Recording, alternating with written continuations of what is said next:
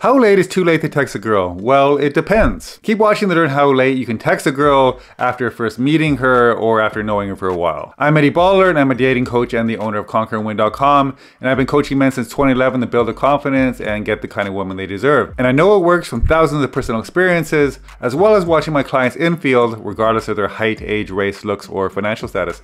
So let's jump into it.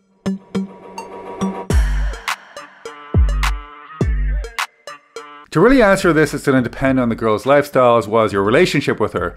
Is she a party girl, or is she going to be getting up at 5 a.m. to go to her job? And do you already know her, or did you just meet her? Now, I approached a girl one time on a boot camp and it went really well and I got her number. And after that, I actually had another date which was already set from another day. So that date didn't actually go very well, but I texted this girl a little bit later, around 12 or 1 or something like that, and just, seeing what she's up to.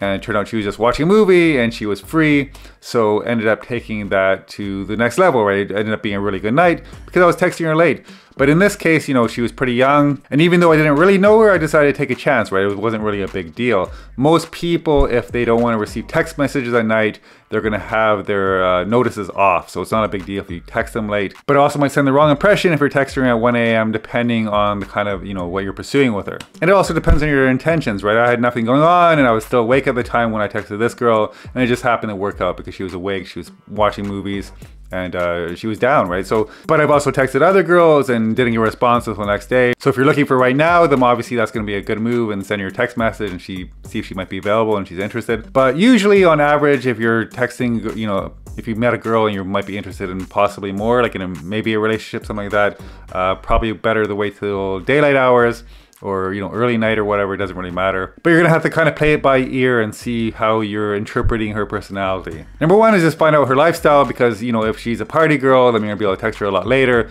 and maybe she'd be interested in hooking up that night.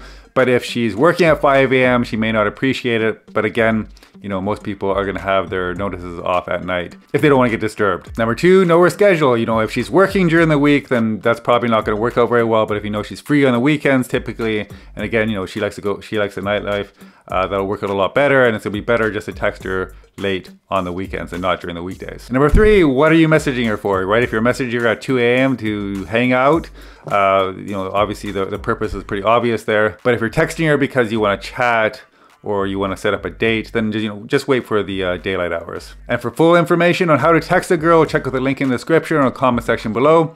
If you have any questions or comments, leave them below. And until next time, conquer and win.